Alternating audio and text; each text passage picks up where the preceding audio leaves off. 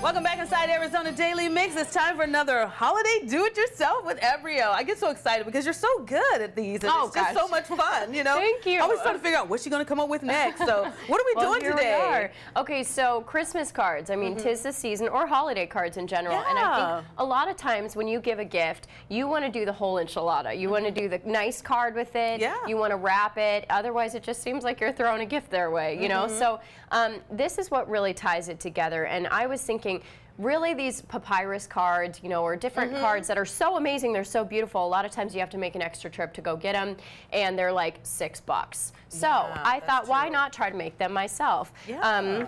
This is fun. So this is just regular little cardstock or thicker paper that you can just fold, and that's your card, just like that. And you can choose any color. Does it all come in brown? You can choose any color you want. I went with this color just because it's kind of in style right now, you know, that grungy. And then I kept my cards very minimalistic, as you can see up here. So let's start with this reindeer one. This one is one of my favorites. What I did is, so you can see that right there, it's pretty sparkly, but what I did is I don't have a printer. So I took a little piece of printer paper, which is thin, and then I want to show you right here.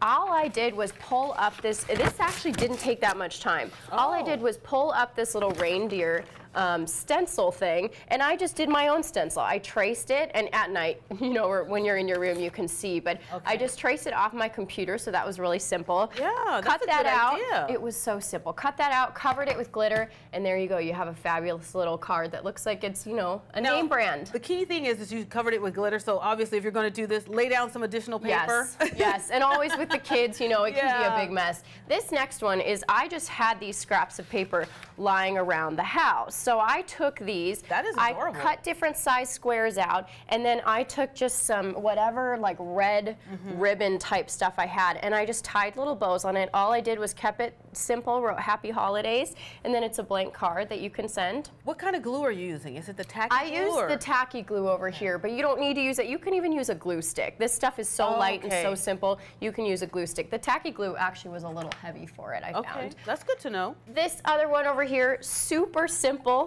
You just take a green. You can also do like a fade, you know, kind of an ombre of different color greens. And this is why I say use a glue stick, because as you can see, it kind of curled the paper a little, the tacky glue did. But they're so personal. You made them and they look great. Yeah, and then you just take little rhinestones, put them at the top.